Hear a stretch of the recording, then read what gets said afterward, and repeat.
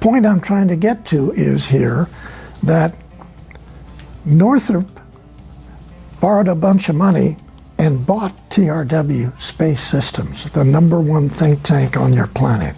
Who gave you the green light? I can't answer that. All I can say is that the easiest way for me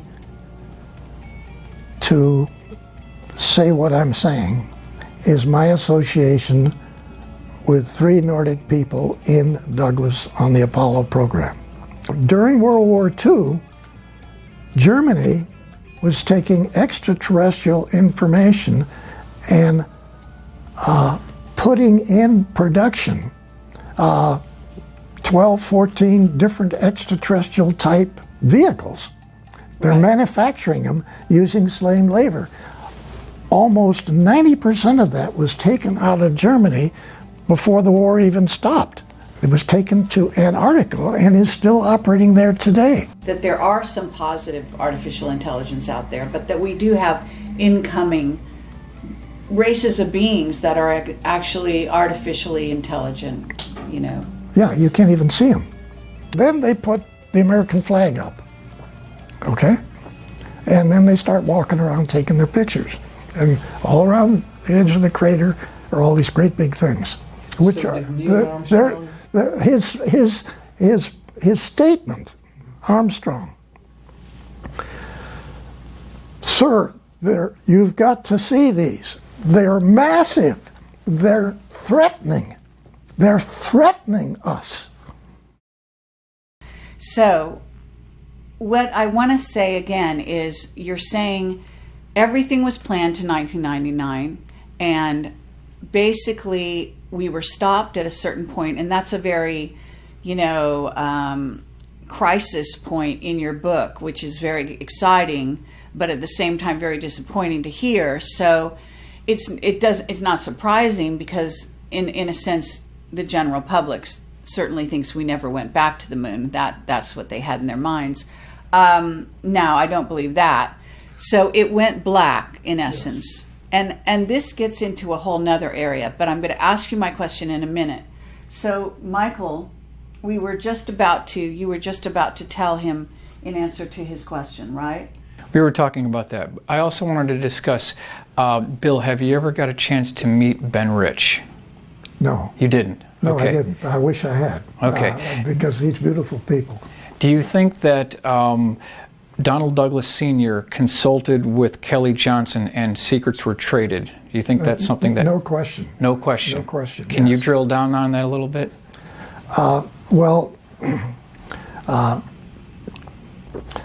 Donald Douglas was far more important in this whole thing than people realize. I'm not trying to give him a big deal, but he certainly was. And so he, for instance, knew Northrop. And I want to sort of level out on Northrop, because remember, TRW systems that came on after all of this early program things, TRW came out of the Douglas think tank. That's where it came from. And so TRW then had what constituted, I worked there for a number of years, they had unlimited funds to literally study anything, okay, any subject you want. So the TRW staff, the president, and many of the top engineers were in the Douglas secret think tank before. And so not only did Douglas talk to TRW, but Douglas talked to Northrop. Douglas talked to Lockheed. These fellows were not exchanging information because they were competition with each other. But at a technical level, they talked together. And they then, like the first package that I flew to Lockheed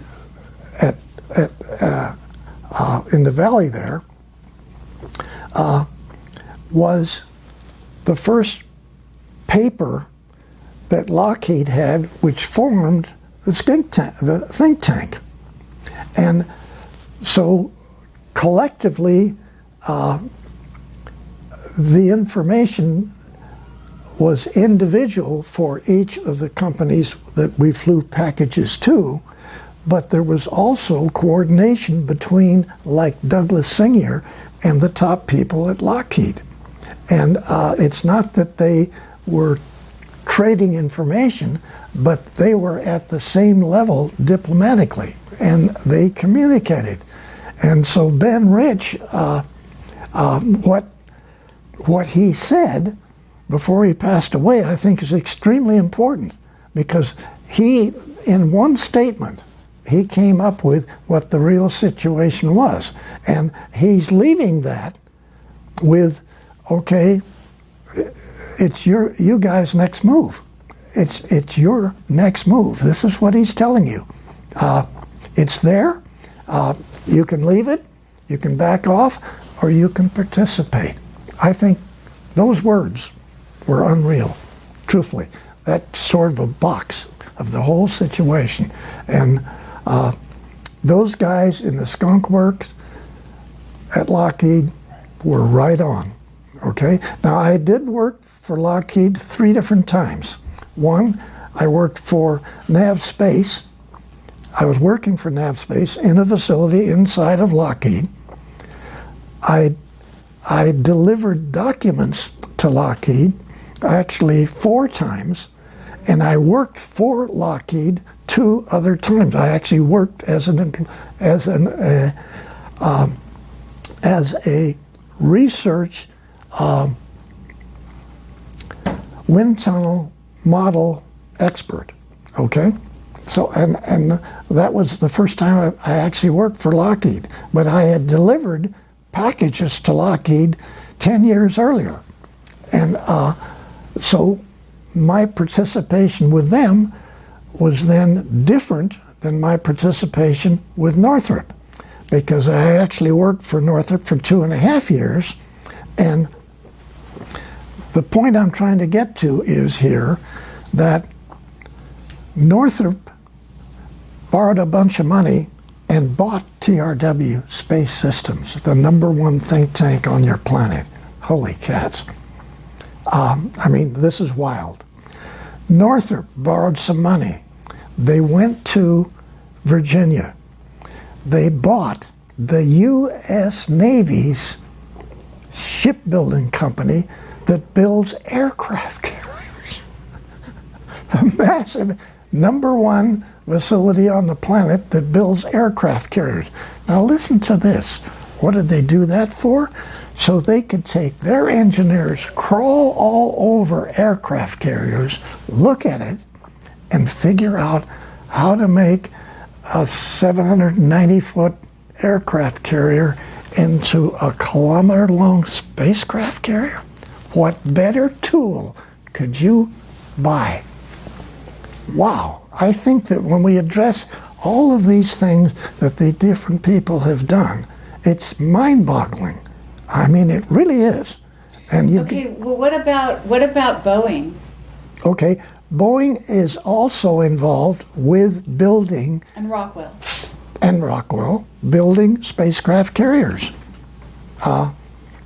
And Rockwell. And also what we call, I'm gonna say something here, because I worked on a very short term assignment for, I think it was Boeing, and I was working for the top guy, and they were gonna be designing these. I don't know if it's, I'm not good with this stuff, but F-35 or whatever kind of plane. Yeah. And all of a sudden, they designed a Starship Enterprise, and they took the whole division, and like in 2 weeks' time or less, and that aerospace, they move very slow normally, at least in the public domain. They packed everything up and they shipped it all down to a location somewhere like Redondo Beach. I don't know where it was. Further south, like maybe even further south than Redondo Beach. And they took some of the employees, and I don't know about all, but I mean, it happened so quickly. But I was working for the top guy, so I know that that's what they went to build. Fabulous. Yeah. So ties right in. Perfect. Yes. yeah, so you're right on it, and you know, and it was exciting because they were excited to be packing up and going to do this exciting new project, and I almost wished I could go with them, Right. But of course that wasn't my line of work. Yeah. But yeah, so I mean, it's fascinating what goes on now. What you're basically describing, though, is a secret space program that went secret kind of like gradually in a certain way, because some of this stuff was out in the public domain, right? Yes, it was, yes. And yet the secrecy became more and more dense over the years. And I know a lot of people are puzzled by that. So have you got an evaluation or a critique of how the secrecy got so tight? Is it the infiltration of the reptilians and the fact that you've got Nordics on one side, reptilians on the other, influencing the program? Well, that's one of the keys, yes. Yeah. And then you have the Dracos influencing the president of your country. So this... Okay, so are we talking Eisenhower, Truman, who are talking, all of them? Yeah, all of them. Really? All of them. Yeah. Okay? And all but I with... thought the president doesn't have any real power. Does he? He has some power. Much of this was kept secret from that level, okay? But MJ-12 is behind the scene, orchestrating a lot of this as well. And you're saying this guy Douglas is part of MJ-12 in the early days. Yeah. Right. So he's very instrumental. Yes, and actually for him to talk, two of the Navy admirals and two of the Army Air Force generals to put together the most advanced study group on the planet and put it into a secret tank inside of Douglas Engineering. I mean, yes, it separated several years later, but Douglas put this together himself based on the Los Angeles event. Right. I mean, this is staggering. Was Rand around during that time, or no, was that after? Rand came out of the think tank. Oh. Actually, there was this divorce that I talked about in the book. TRW and Rand? Was it like that? Well, Rand, because of manufacturing taking over all control of Douglas and removing it from Douglas Sr., okay? They did. And so they didn't want any of this extraterrestrial stuff in their company. They wanted to make airplanes. I don't want them even here. So them finding out about this secret thing blew the whistle. So RAND was formed inside the secret think tank at Douglas. And then there was this big divorce. The divorce took place roughly 8 months before I went to work in 1951. Okay? So they divorced. They used this building right in Santa Monica as their headquarters. But then RAND went worldwide. And if you go down to San Diego and you go out to Point Loma so you can get a view of San Diego, you go up to the top there where the view is. As you went out there, on your left side, underground, that's all RAND. On the right side is nav space, underground on both sides. You're there looking at San Diego. Right over here is all of this massive RAND thing, and all the way back on this side, nav space. You don't realize what came out of the Douglas think tank. How many years is this? That's 70 years ago. I mean, this is crazy. Okay, but let's also talk about NASA a little bit. Okay. Because at a certain point, you're coming from Douglas. This is a aerospace, an aircraft company, and you're bringing changes to Apollo that affect NASA. Yes. Okay? And top dogs at NASA are Debus and von Braun, and they're Nazis. Yes. And they really were Nazis. They were. They're SS. And they Okay, so it appears from your book even that NASA is maybe the first place that's infiltrated by Nazis and that ideology. Yes, that's correct. And so Paperclip was not just 10 or 12 German fellows coming here. It was a massive number of a tremendously massive organization that a little bit of it went to Moscow. All the rest went to Antarctica, in those big caverns in Antarctica. You got 5%. Meaning U.S.? U.S., yes. Okay, but Britain got some. Yeah, but there's little bits. Okay, we, von Braun and Diebes, were both principals in that organization in Germany, and so you say, well, we got good ones. There were other good ones too that the Russians got, and many of them were still managing construction of extraterrestrial spacecraft carriers, which were being built underground in Germany during World War II. Okay? You mean when they came to work for us, they were continuing?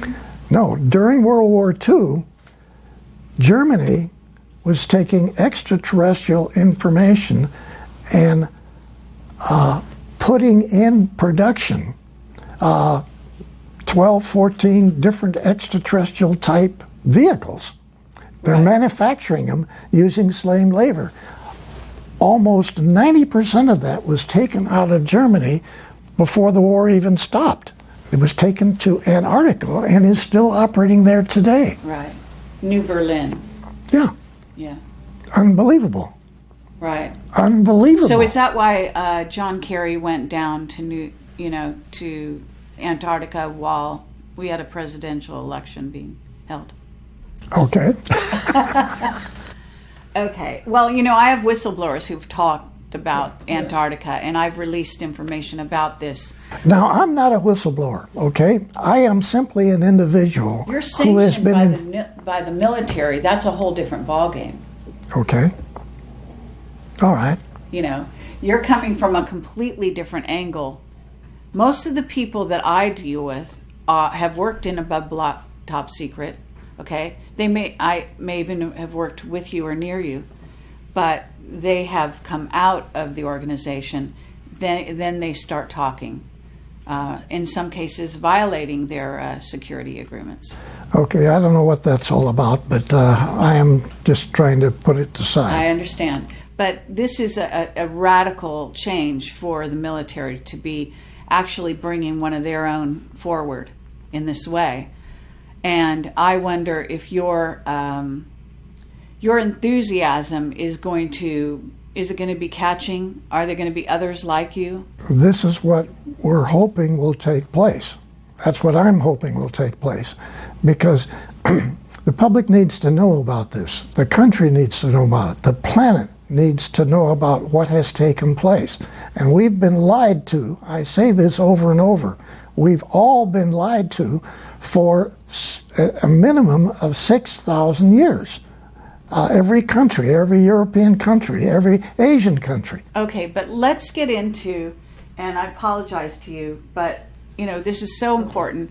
Why do we need to know now? Because I get the feeling that you're actually coming forward at a critical time because of something coming. Okay, you could say that. I could say, in my opinion, I hope that this is going to take place. Okay, I'm hoping that that this will benefit release of this subject. That's my hope. That's okay, but is why are they choosing now? I mean, you were sitting around. You're really 93? Yes. So you were sitting around. I assume. I mean, you were a fantastically busy person, building all these things and designing all these things, but at some point you must have sort of retired and been, less busy, yet less utilized by them. And you must have you know, even during the time you're writing your book, and I know that Bob Wood talked to you back in 2009, and I think there was some kind of interaction with you with some other reporters or somebody back in 2002 or something like that. And this is what was written in the back of your book. And yet, you basically had, the lid was on everything you were doing, and even Bob Wood didn't come forward with the interview he'd done with you back in 2009 until 1 year ago, almost 1 year ago to now, when somebody in the organization who's bringing you forward contacted, it appears, Michael Salla. Okay, Michael Salas, he's done his homework. Okay, now, he's a nice guy too, but Sure. Through freedom of information, unlike many people, he has taken the time and taken all the hits of not releasing the information, okay? And then eventually getting substantiation for Admiral Rick Abada, before he took over Naval Air Station San Diego, okay? Mm-hmm. He went to Lockheed, he went to Douglas, he went over to Northrop, he goes to North American. What is this all about? And 4 to 6 weeks later, Bill Tompkins takes packages to these people. What is this all about? That's now been verified through freedom of information that Michael Salas has got, and he's got a great deal more information. He's been pulling substantiation for the things we're talking about here, okay? Verifying it. And okay, but that doesn't explain why it took you that long to come forward. Who gave you the green light at a certain juncture, approximately 1 year ago, to come forward? Well, actually, it's not like what happened 1 year ago. That I don't even know what that answer is, because let's go back to the south part of Oregon and this Navy League Council that I set up in Oregon. And I had my ship models. I put them in the big mall. We could talk about it. There was an article in the paper that some people in downtown Medford, Oregon, were going to have a Navy League Council. And so I get the information in the paper, and then I have people calling us. I stood in the center of the mall 3 weekends. I had a little place there with documentation about the Navy League, and I got 70, 80 people within about 3 months, and we formed this Navy League Council. Okay, what year was this? This was 2009, 2007 time period, and I contact the commander, Naval Air Station, Naval Base, Washington, D.C., who's commander of Subgroup 9, the Boomer subs, and I talked to him, and I talked him into coming down to Medford, Oregon, in the big restaurant there, and throwing holy water on this new Navy League Council. And admirals don't do that. Admirals don't do that. Maybe a lieutenant does, or maybe a commander, or a lieutenant commander. Admirals don't do that, okay? Don't ask me how that happened. Somebody threw a little bit of whatever, and this admiral, who has a fantastic background himself on the subject, So we talked throws about holy water on Navy League Council in the Boondocks down But in. are we talking Bobby Ray Inman at this point? No, we're talking a different guy Another entirely. one. A different admiral. Yeah. Can we know his name or not? I'd rather not put it in now, but right. I'm just saying. So what I need to say to Yeah. you and to help you in your understanding here, again, for whatever reason, I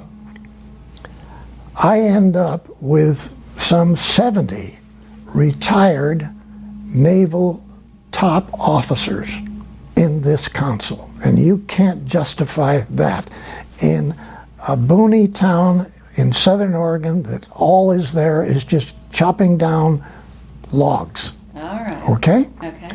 Now, I can't give you the answer. I can't give you the answer of why just south of Medford there's a mountain.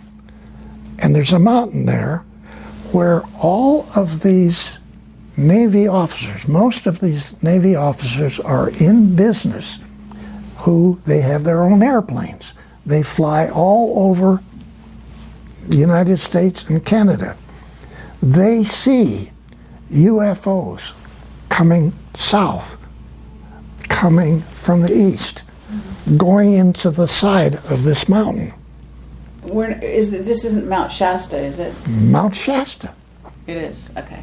And so they take their airplanes and they fly collectively, 7, 8, 9 planes, trying to find the door. And they don't find the door. And then while they're doing this, 2 of them come out. Right. Just next to them, fly right past their airplanes. Pretty awesome. Oh my gosh. What did you say? So what are all these? Look, you're in contact, even to this day, with Nordics. You're being influenced. You're being communicated with telepathically. Yes. Okay. So that's what they did. They basically kind of telepathically said, "Hey Bill, this will be a great idea for you. You'll go down. You'll start this association, and if you build it, they will come." Right? And they did. Yeah. Okay, and they did. But I can't justify. Okay, why in the world would we have that many top off? One is at a Marine general. Yeah. We had 7 captains. Well, I can help a little bit with this because as a psychic, whatever you want to call it, I can say that I did go to Shasta, and I was communicated with by the Telos people, who had told me it was extremely sad story about how the reptilians had taken over Shasta, and that their whole civilization was at risk. So they perhaps were sending out the, signal, and this was in 2010. Mm-hmm. Okay. And so we're pretty close in dates here. Yeah. As to when your thing happened. So you were kickstarting the whole operation. Right. Yeah. Okay. Yeah, and and that was very moving for me and very shocking, and it was evident also in the terrain. You could actually see there was a frequency fence of some kind that had been put up in that area, that was actually killing the wildlife in yes, the pine trees and everything. You could see everything was starting to die. Yeah. Which, I have to say, it's really almost laughable that you have all these Navy officers. They're all in business, which requires them to have an airplane. They fly. They're talking back and forth between their airplanes. One guy's coming east, the other guy's north, and one comes out of the mountain here, another guy comes in on the other side, and then actually when 2 of them are flying together, they come right out and go between the 2 airplanes. I mean, and then you say there's no UFOs, okay? To me... well, I don't say there's no. I'm being facetious. Yeah, I know what you mean. We collectively say there's no such thing as extraterrestrial. I mean, yes, of course, and that's back in the ABCs of this whole subject matter. But amazing stuff. Really, it's just amazing. And so that does answer some of my question in that small way, how this thing germinated to where we are now talking today. But Michael, I know this is jumping back a bit. That's okay. That's all right. I'm But- okay. Did you get your question answered about the moon? Yeah, I think so. I want to just kind of get back on that really quickly. Bill, when Neil Armstrong and Buzz Aldrin landed at Tranquility Base on July 20th of 1969, were they given foreknowledge of what they were going to find when they got there, or were they just flying blind and they saw? They sort of had foreknowledge. Let me tell you why. Okay, we talk about these. You've heard their comments about, oh my gosh, there are other crafts out here. This is before you get to the moon. They're flying from here to the moon, and so then they describe some of these. Okay, one or two of the very large kilometer or 2 kilometer long spacecraft carriers came in from one side of the Apollo control module. So the Apollo's coming here, this vehicle is coming in like it's going to go exactly into the vehicle, our vehicle. And of course it makes the turn, and you essentially get the feeling you're being given the finger, okay?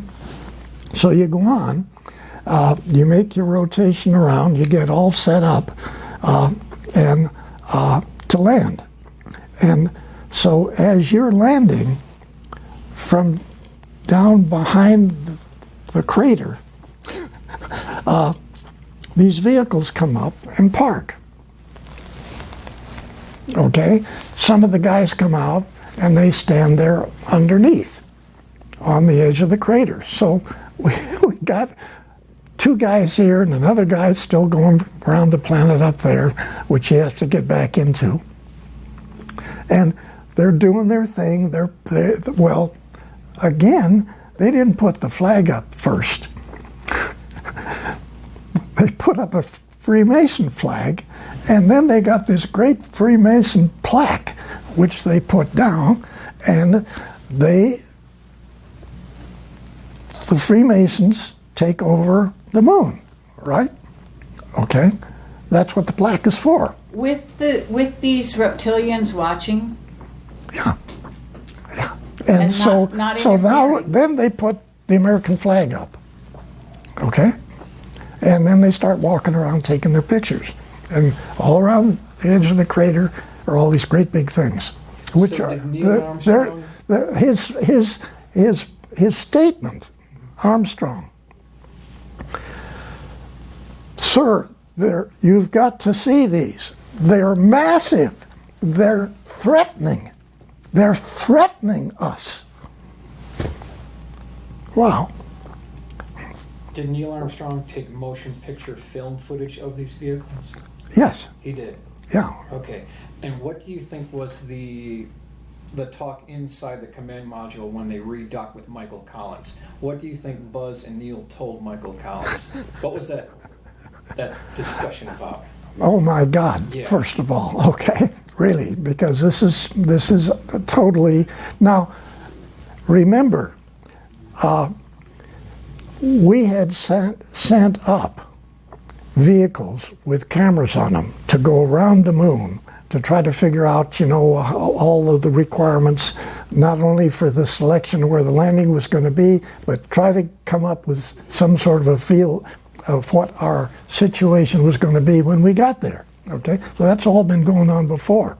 So we have seen and we have photographed structures on the other side of the moon, and next to those structures, a ways away, are foundations of many different buildings that are there. So we've already photographed. We knew that. Okay, well, I'm going to go back even further than that, though, because we know the Nazis had been to the moon, right? Yeah. You admitted that. And not only that, but one of my witnesses, Mark Richards, is Captain Mark Richards from the Secret Space Program, from Space Command. He is a Navy, he was a Navy officer on the side of the Navy, and he was, I don't know if you've ever heard of one of the craft that he was famous for flying, which is called Minerva, which is an artificially intelligent craft Vehicle. That very few people can apparently even interact with, let alone drive. Yeah. So Okay. he's in prison in Northern California Mm-hmm. because he's been framed for murder, and he's the enemy of the reptilians who are in office and Dracos. But he said that by the 60s and early 60s, we had a base on the moon, even though we'd been told no, we couldn't. Okay. And he said that's because Curtis LeMay wouldn't take no for an answer. Could be. I don't know. That sounds a lot. You don't like know Curtis about that No, part. I don't know. Okay. But that could be possible. All right. Okay. And he read your book because I sent it to him, and he said it lines up with everything he knows. Okay. I'm sorry he's in prison. Yeah. Well, I think that with your revelations, maybe someone could actually turn some keys somewhere and get him out. Yeah. He's almost an elderly man at this point. He's in his late 60s, I think. Oh, okay. Not as old as you. Yeah. But he was chosen the same way you were, he said, when he was Yeah. very young. Well, that's where I was trying to get back to him, that All right. it's not just one or two people that are selected, okay? There's hundreds and hundreds of these people actually all over the planet. There's Russians too, and there's Chinese. And so, but unfortunately, not making this nice, some are on their white hats, and we like them, but we've got a lot of people with black hats that are selected to implement whatever. And this is a real problem. And you can't cover this part of it up and just say, I don't believe that, okay? Oh, yeah. We are stuck with situations, plural, not one, but situations with which we don't have control over. And we are being used, we have been being used, and I hate to say this, but we're just a laboratory for them. Stop and think, that's not your moon, this is not your planet, and they own the planet, and we are their lab.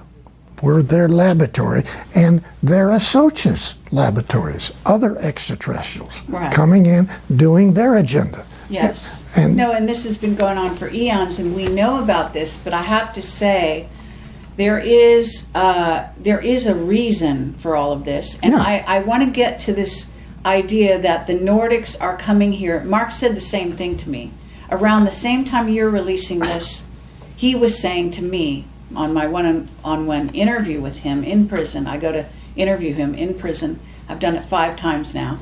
And he said, the Nordics want the humans to come up to speed militarily and in terms of consciousness, etc., so that they can join the fight against the reptilians and Dracos that are basically plundering the galaxies, taking over planets, etc.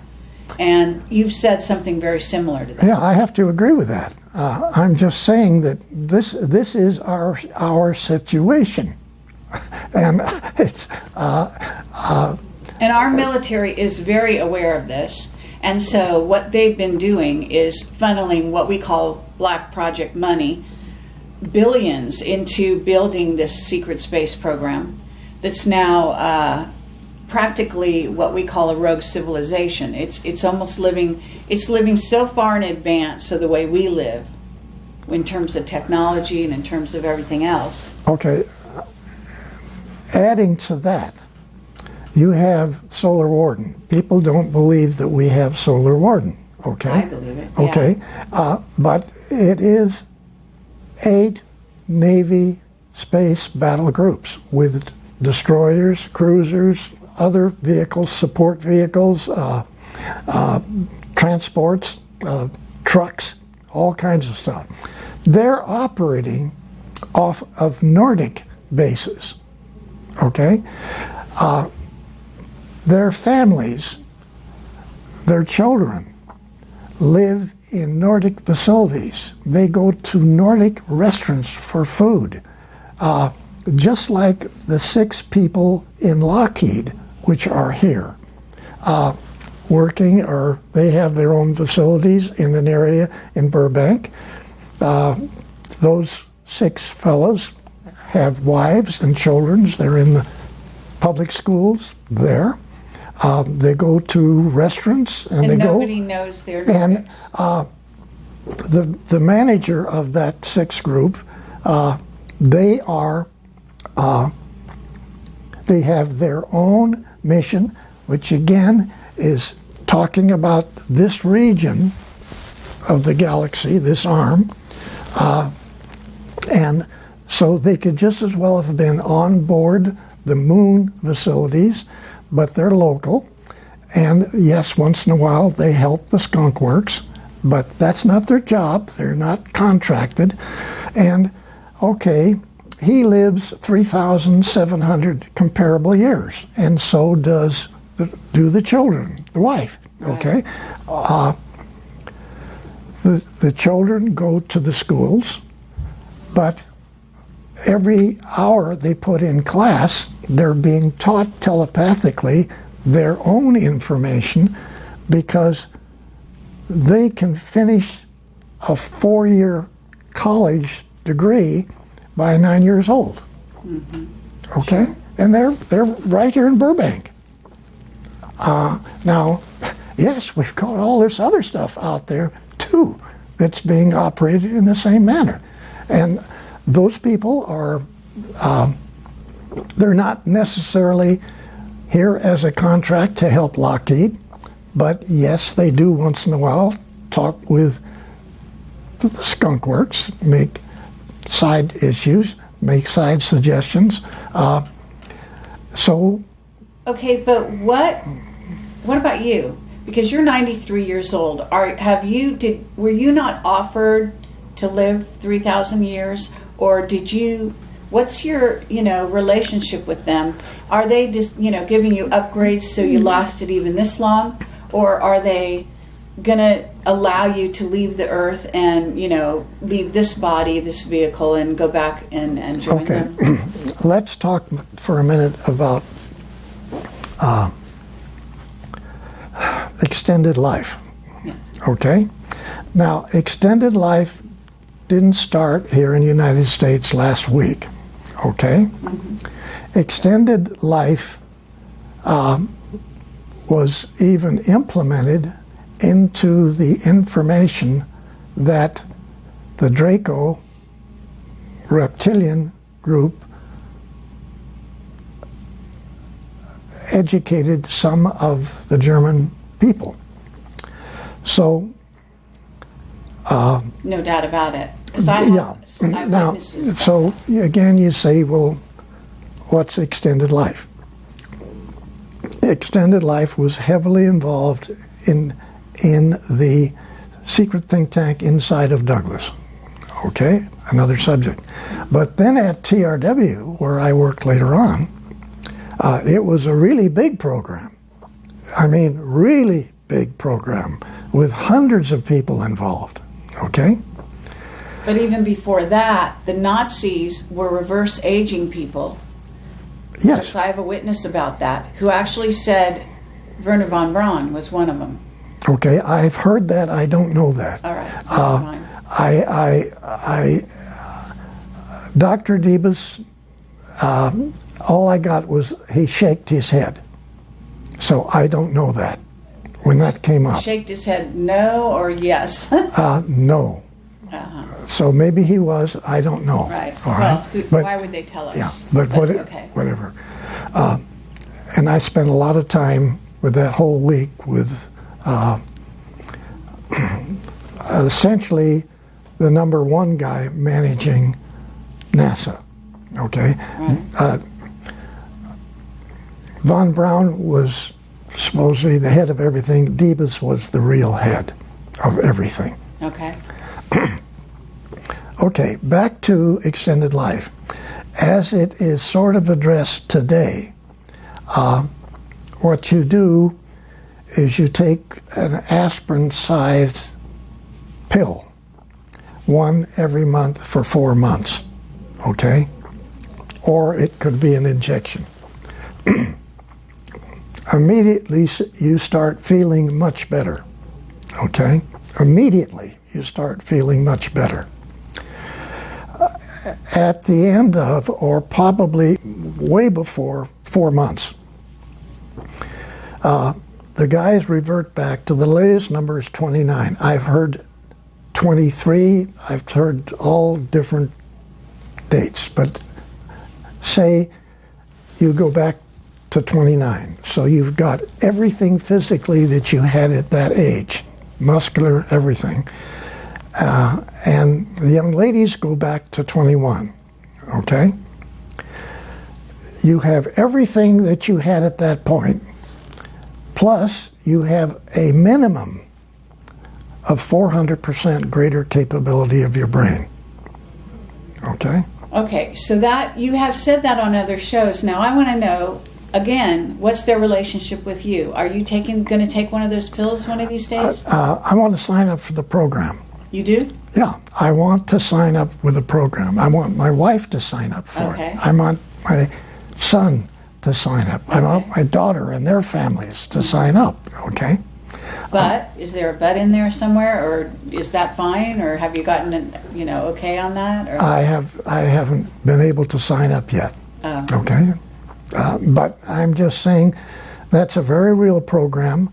It has accomplished both men and women to move partway back, not the full 400% of the mind, but like 350.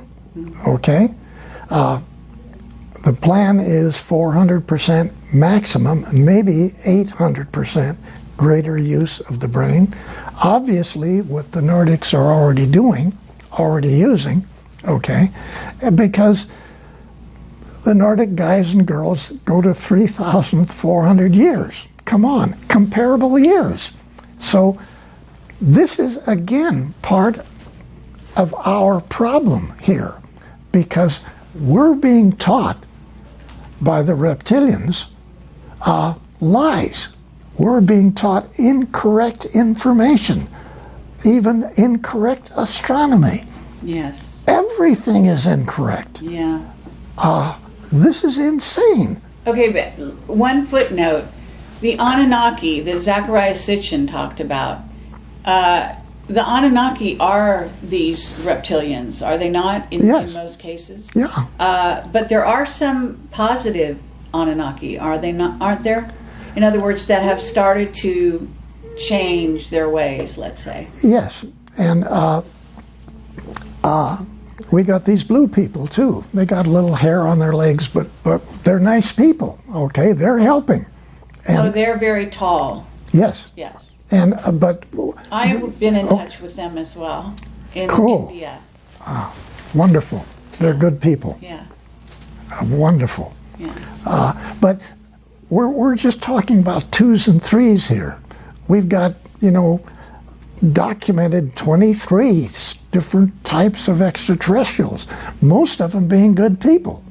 Okay, but then we've got these massive capability with facilities of the Draco extraterrestrial side that they're controlling, and they don't just control this planet. We're just one of their planets that they control. Is Mars under their rule or not?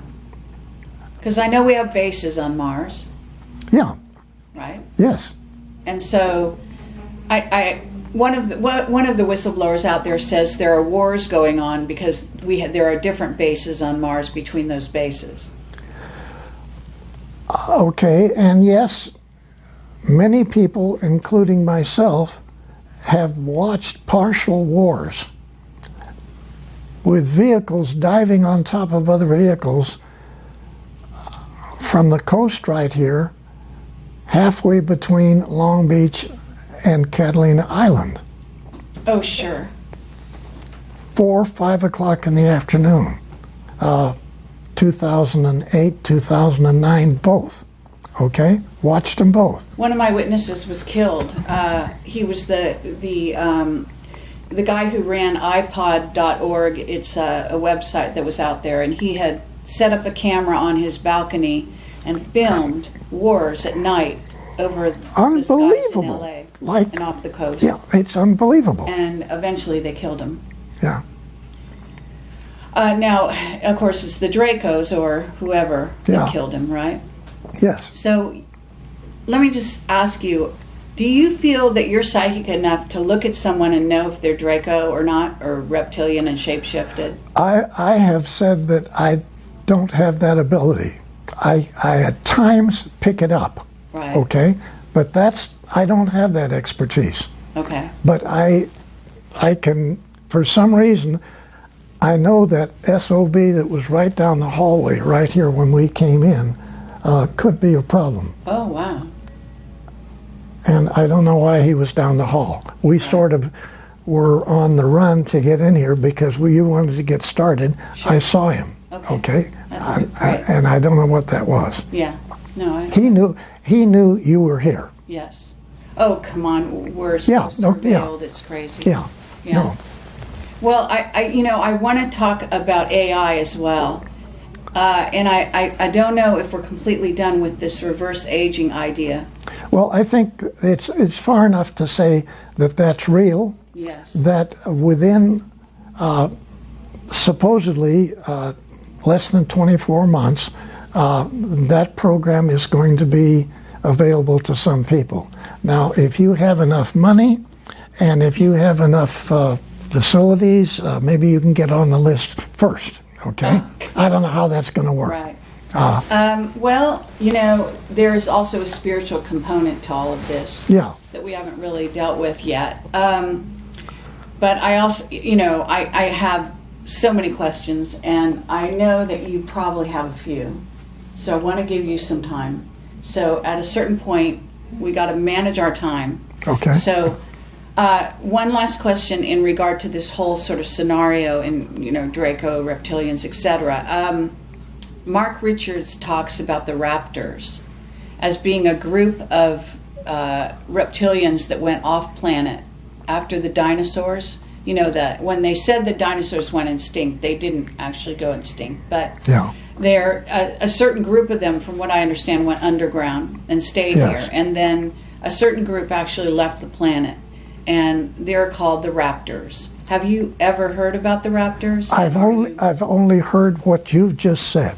Okay, and that they have aligned themselves now with our Navy and Air Force. They're closest to the Air Force, and that they're working with us because their queen was basically told, in essence, that their trajectory of their race would be more positive if they align themselves with humans in a positive way instead of continuing to eat us.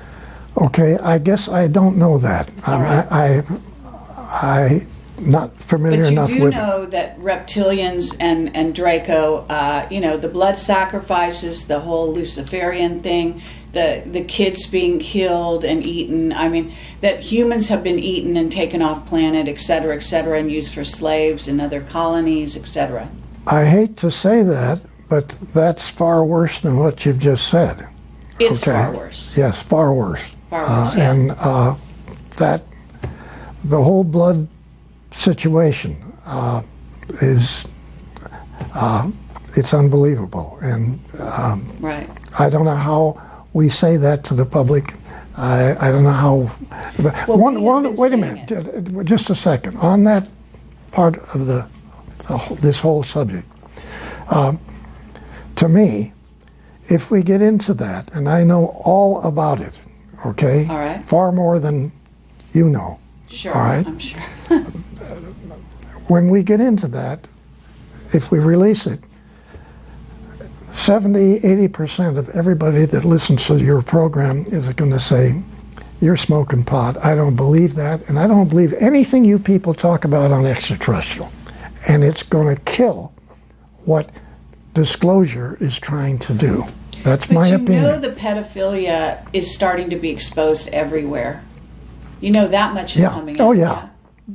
But You know the part that I don't want to talk about. I hear you. Okay? Yeah. Saying as much as you said right now is actually great.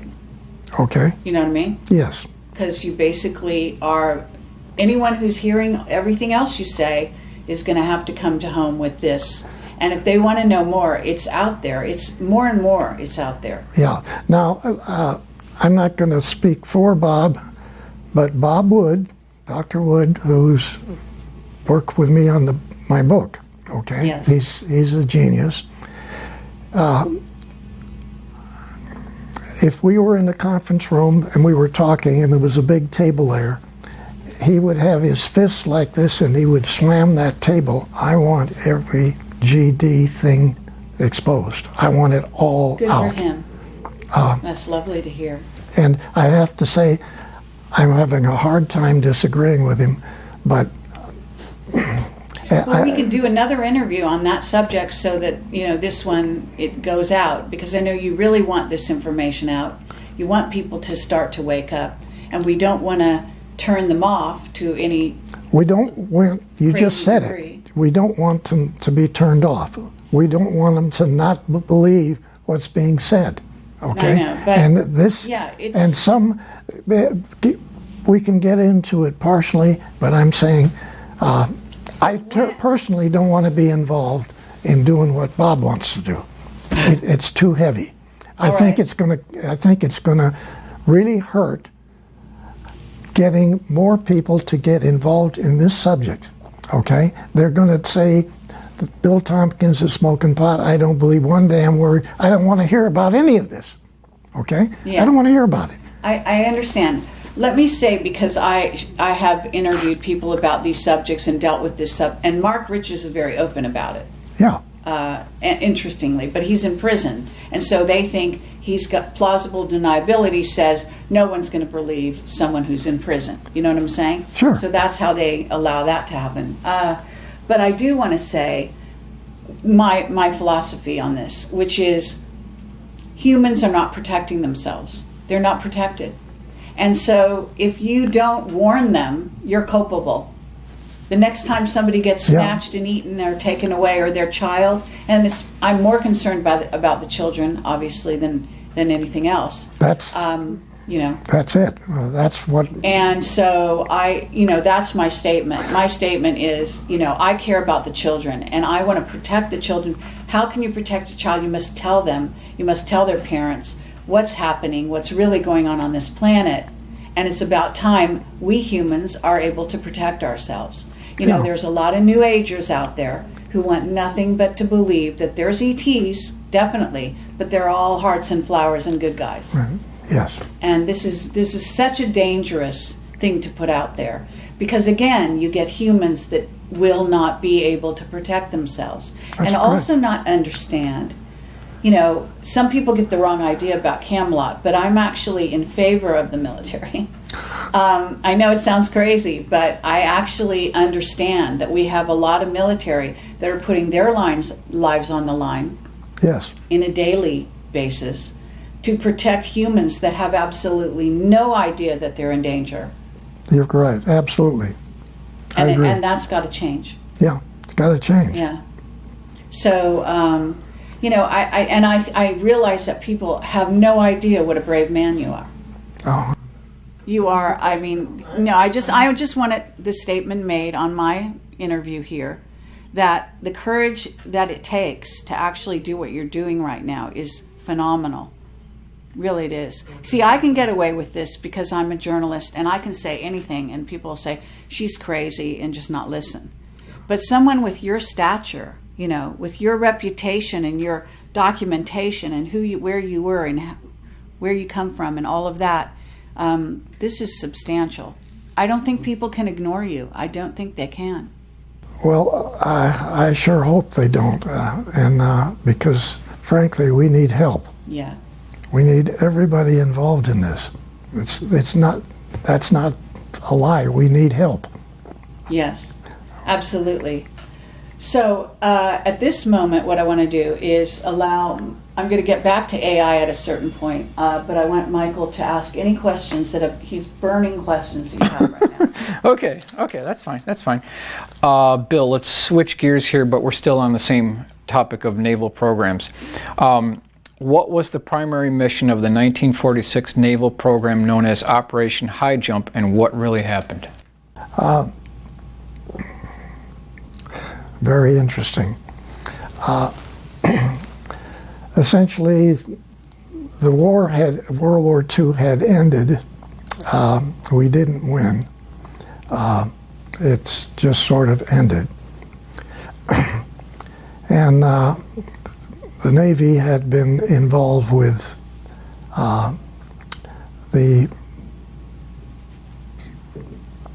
German facilities in Antarctica and the Draco reptilian facilities in caverns in the Antarctica.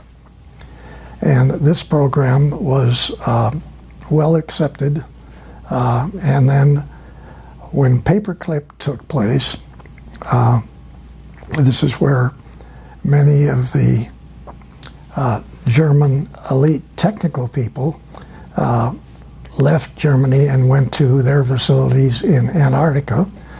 Some of them went to Russia, some went to England, and a large number of them, von Braun and Dr. Debus and their people, came to the United States. So there's an admiral called Admiral Nimitz, and he got with another Navy admiral, and they formed the largest U.S. Navy battle group that we had ever had, with the number of ships and the number of facilities, personnel. There was over 400 airplanes involved. Many of them were enormous flying boats, PB-3s, TBFs, which were all in this battle group that went to our South Pole to clean up the mess down there. Okay. There are large tunnels underneath the water all around Antarctica, where the Germans, with very, very large truck submarines, had been taking facilities from Germany to Antarctica, the facilities in Antarctica.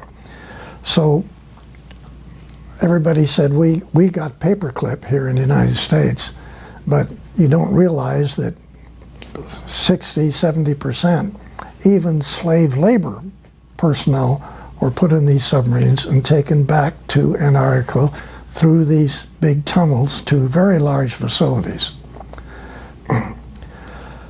So yes, there were extraterrestrial UFOs there too, and there were some production German UFOs also. So when we got within what you would call battle range of Antarctica, we had already flown half of our aircraft to the other side of Antarctica with the facilities to enter the mainland from the other side. We were going to come in from essentially the Pacific side. So UFOs came up out of the ocean at both sides. They eliminated every aircraft, including all of the helicopters, flying boats. Every aircraft we had were eliminated in about 20 minutes. We had already started operations, landing type operations, and those ships and all those personnel were sunk. They ended up going to the bottom of the ocean off of the coast. So Admiral Byrd and Admiral Nimitz, with the tail between their legs, took off back to the United States as fast as they could go, okay, and never went back. A little bit like going to the moon and never coming back, okay? So that mission obviously failed to do any damage because they were supposed to go out there, pick up a bunch of prisoners, bring them back, and then blow up all of the facilities with this massive U.S. Navy battle group. And we didn't do that. We came back and we're not going to do that again. I think that basically says what the mission was and what happened, okay? And essentially, you haven't gone back again since, and you probably never will. So you don't have the capability to fight the Draco reptilian technical capabilities. But there are people going there. Yes. There are military going there. Yes. And they have also a telescope there that's supposed to be specially stationed to look for the incoming of Planet X or Nibiru or whatever. Well, they have a facility there like you have, your Air Force has at the Offutt Air Force Base in Omaha, Nebraska. There's a picture, a drawing that I made in the front of the book where it shows the command center, which is not a command center. What it is, it's a receiving center for information in this part of the galaxy, right, for us. And then you have a separate command center that the Air Force has in that big mountain range. But the one we're talking about is like the Dracos have that the SS still uses, which is in Antarctica, and it's a controlling area of incoming vehicles that are not German or primarily not reptilian Draco type facilities. They could be Nordic, and they don't want the Nordics there. So that telescope facility also has much greater capability than any telescope that we have, and we just had in the last couple of 3 months found out that there are 2 trillion galaxies out there. Wow. So we got better capability as far as we're concerned. The ones that the Draco reptilian have in Antarctica is much bigger than that. Wow. Okay. But how is it that the humans are they do go down there? Are you saying that the ones that are allowed down there are Draco or reptilian, or are you saying that they allow them to come and go because that's some kind of treaty or arrangement? Well, it's just a arrangement between what was left of the SS and the people that are working in Germany on extraterrestrial vehicles. They have them in production. Still. Today. And you went down there to clean that up, and you didn't win that battle. So there's still communication with even humans from here to Antarctica, and you have Draco reptilian guys running your governments of every country on your planet. Every government. There you go. Wow. That's quite a statement. Does that answer your question? That answer. I'm sorry. It's not what we want to hear. No. Okay. Not at all. Okay, everyone who watches this is going to want me to ask you about Nibiru, the return of Nibiru, Marduk. You know who Marduk is, and Anu, and all of that. These are the head Anunnaki. Do you think that are you able to talk about a return of a planet, or is it a planetoid? Is it a Dyson sphere? I'm going to have to say I'm not familiar enough, other than the title, with that operation. So frankly, I can't help. Okay. That's not my area. All right. And I know about it, but I know of it. Okay, have you been told, let me ask you this. Mark Richards says we're about to start earth changes in a sort of a more major way. What I notice about earth changes is a lot of times they're orchestrated and they're created by, by men or Dracos or reptilians. And that they're supposed to start here at the beginning of 2017. And Camelot was always told I've been doing this for over 10 years, that 2017 was sort of the kickoff date for a lot of so-called earth changes. So okay. Have you heard that? Let me talk a little bit about a different involvement of that. All right. Okay. I had a cousin is Walter Handon in our family here, who was 3 years older than me, about the same age as my brother. And after,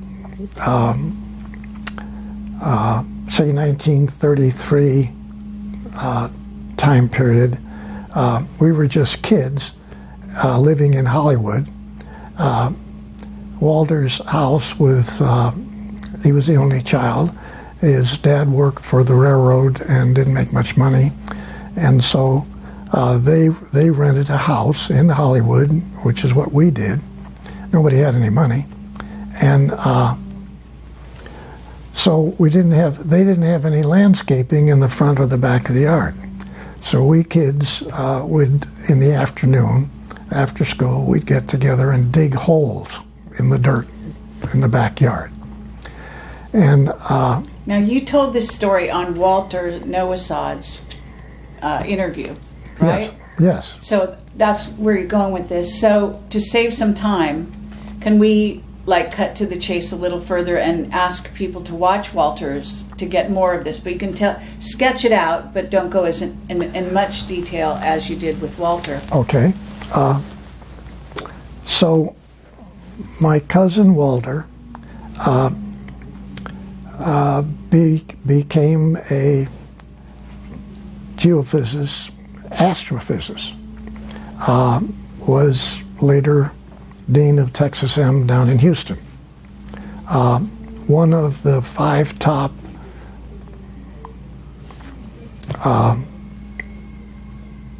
astrophysicists, I guess, in the country. And so he continued to come to California, and he would stay with us. We were living in San Fernando Valley, and I was working at TRW, and he was a consultant to TRW. And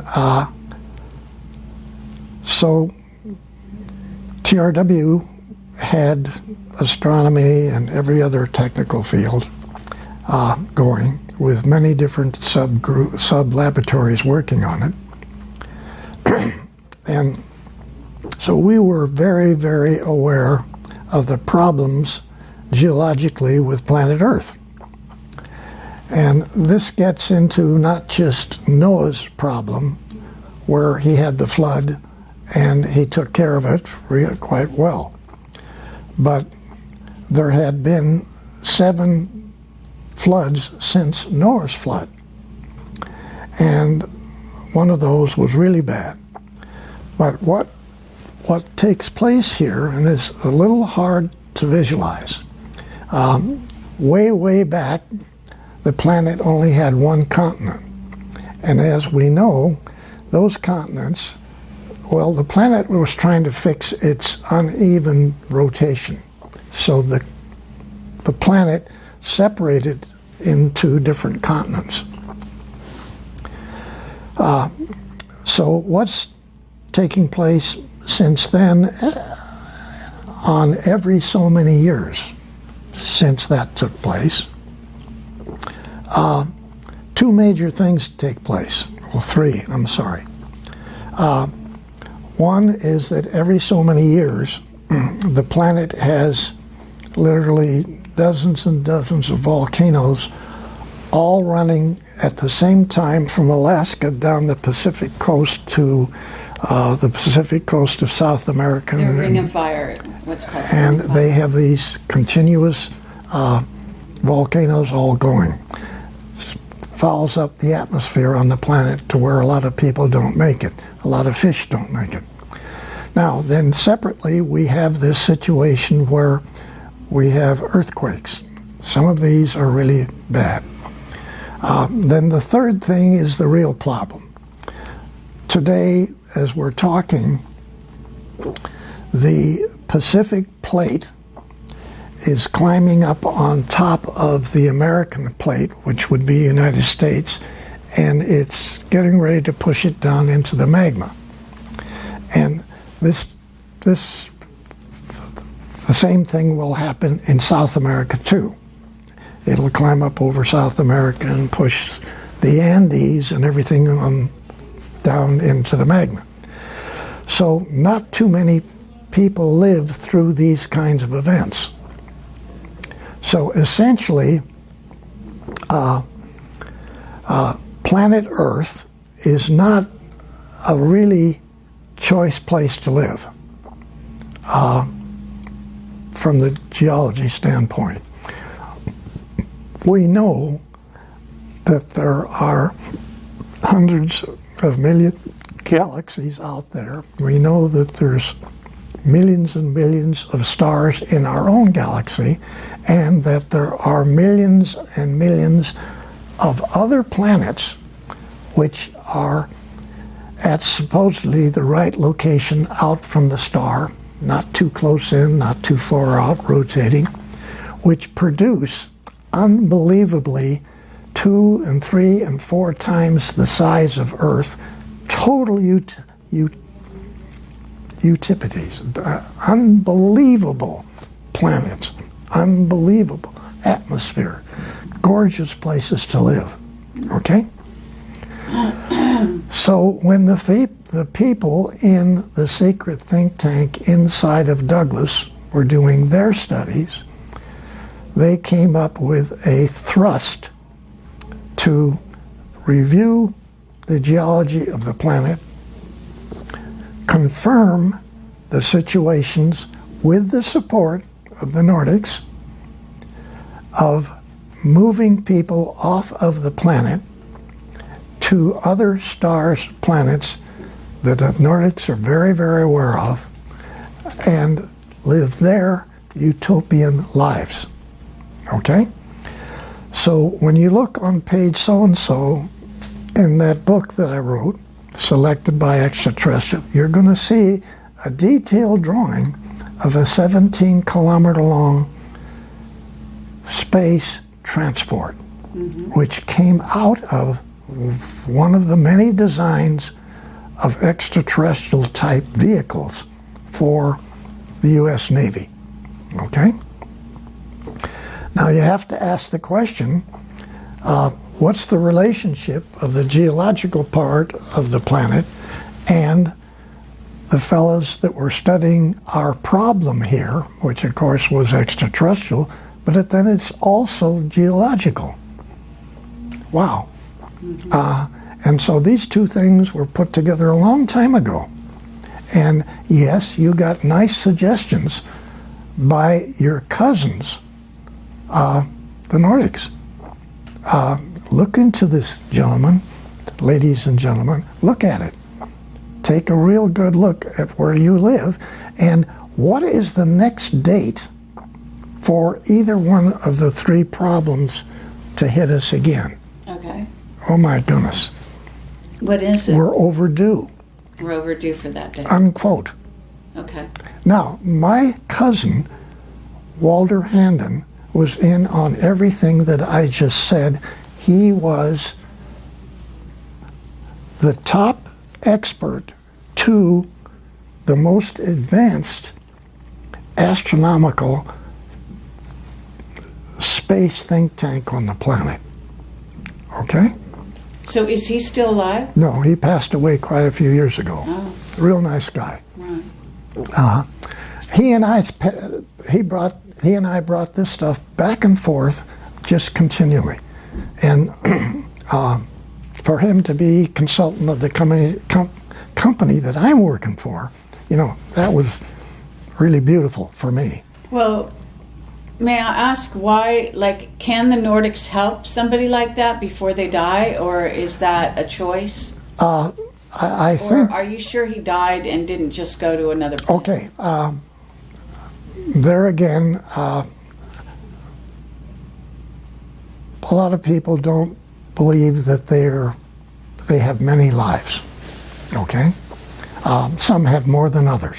Oh, okay? yeah, absolutely. I believe we don't just die here and that's it. Sure. Okay? We've got a whole lot of other stuff we got to do. Yeah. Okay?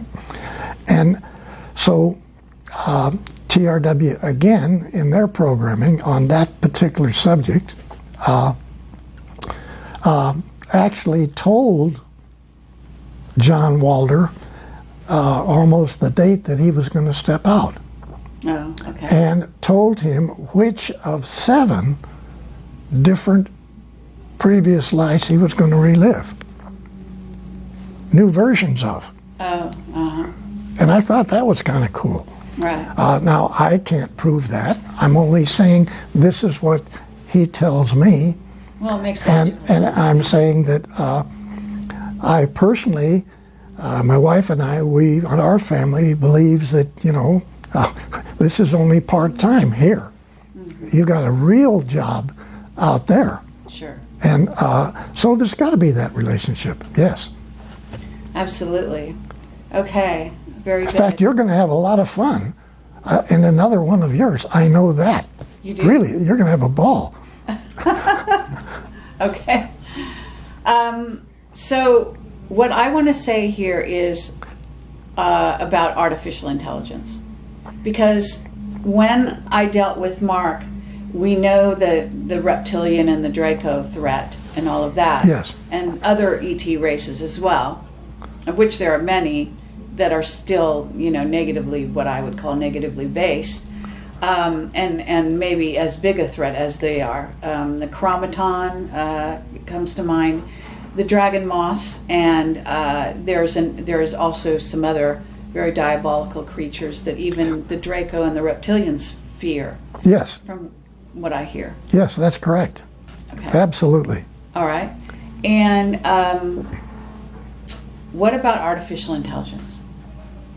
Isn't that a threat? I mean, I was told by Mark that there are some positive artificial intelligence out there, but that we do have incoming races of beings that are actually artificially intelligent, Yeah, you can't even see them. There are some invisible ones, yes, you Yeah, said that. you can't even see them. Intelligence. So you've dealt with this? Yes. Yeah? No question. And maybe not 1 or 2, maybe like thousands. Oh, really? Okay, with agendas. Yes. And unfortunately, again, both pro and con. Right. White hats and black hats. Yes. And some of them are essentially supporting Draco reptilian type of missions. Sure. And some of them are helping Nordic and the blue people. Okay? The blue guys are really good people. Really. Yeah, they're. about that. Okay. Yes, I agree with that. So wait a minute. This little dissertation right here yes. has been fun for me. Oh, good. I'm like having fun Excellent. with you hitting on me. With this, you're trying to bang me. You're trying to hit me over the head. And really, you know so much about this subject. It's unreal. Oh, that's I just have to say, I have to say, well, coming from you, that's saying no, I have to say, you're beautiful. You really know what's going on. Thank you. Thank you. Really. Well, you know who I have to thank. Okay. So I'm not going to take all the credit there. But thank you. That's lovely Yes. to say. Thank you very much. Okay. What are we on time? What time did you want to get out of here? It's 2 o'clock. It's 2 o'clock. Okay. So we have kept you for a very long time. Okay. I can wrap this up here. I think Okay. maybe this is plenty of time for a person of your age, even Okay. though you're not always going to be this Yeah. age. Yeah, Get right. that. But so I guess cameras are still rolling, and I guess that we should wrap this up. And I want to say thank you very I love much. you. Love you. Love you, and Okay. thank you for your Yeah. service to humanity. Okay. Okay? Appreciate it. And I mean that from the bottom of my heart and the top of my heart. And Michael, thank you so much. Yeah, I thank know you, you've Michael. been a bit slighted, but your presence Yeah. has been very welcome. Thank you. And we'll try to do this again sometime Okay. if you're willing. Yeah. Okay. Well, you did a No, lovely job. I was having fun. Come on. It looked like it.